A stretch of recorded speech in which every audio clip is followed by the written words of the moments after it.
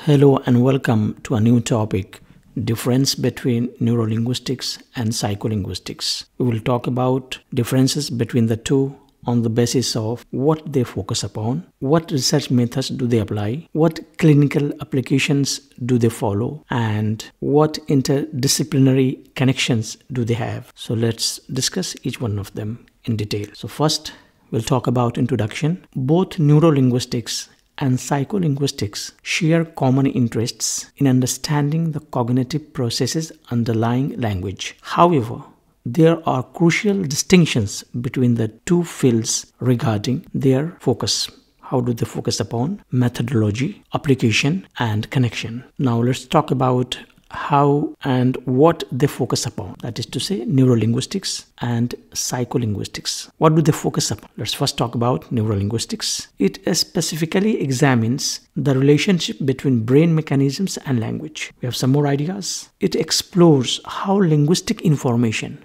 is processed, acquired, and used by the brain. Now we have psycholinguistics.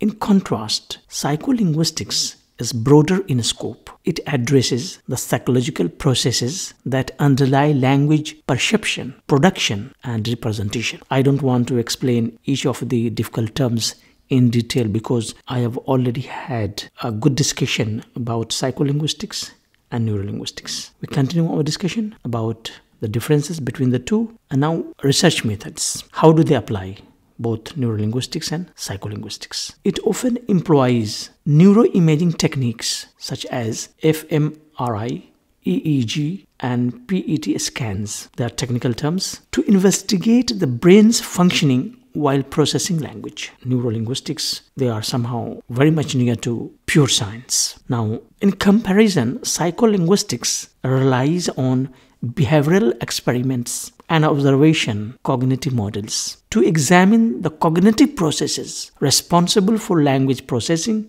and learning. We continue our discussion. Now we have clinical applications, how neurolinguistics and psycholinguistics use clinical applications. It has strong clinical applications, particularly in the assessment and treatment of language disorders resulting from neurological conditions such as aphasia and brain injury. Now we have psycholinguistics. On the other hand, psycholinguistics contributes to understanding the cognitive aspects of language disorders like dyslexia, providing approaches to improve reading comprehension and literacy skills. We continue our discussion between the two interdisciplinary connections between neurolinguistics and psycholinguistics. While both neurolinguistics and psycholinguistics are interdisciplinary fields, neurolinguistics tends to connect more closely with neuroscience, neurology, and cognitive science. So neurolinguistics is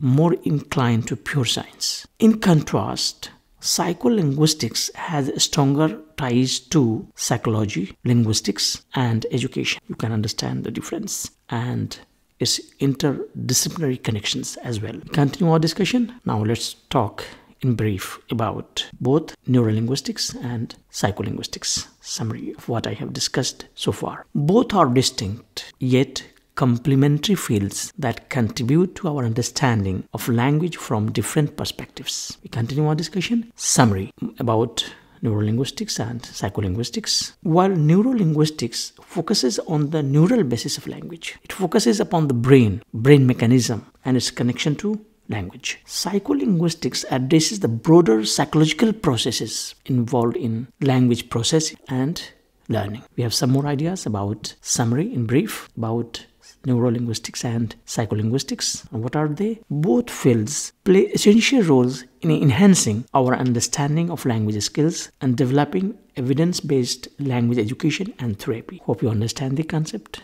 Thank you and goodbye.